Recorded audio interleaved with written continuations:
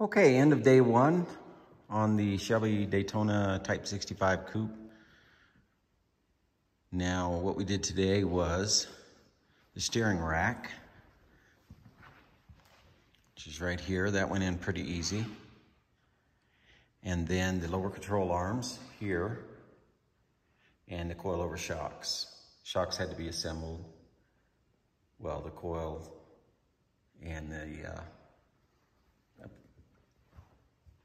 assembly all put together for that coilover shock.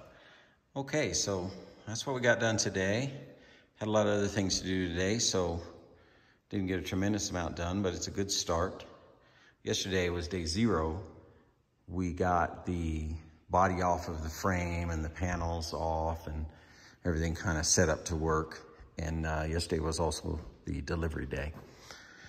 So today is August 16th, a Tuesday. And this is where we're at. Tomorrow, or at least the next day we get to work on it, which will probably be tomorrow, we'll be installing the upper control arms and ball joints and everything here as we continue work on the front suspension.